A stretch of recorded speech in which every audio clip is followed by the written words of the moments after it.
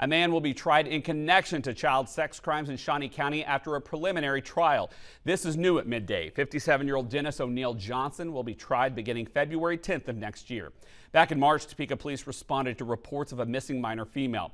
Once she was found and returned to her family, an investigation identified Johnson and led to the discovery of 2 more minor female victims.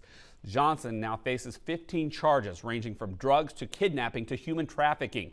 He's held on a $1 million bond. Authorities are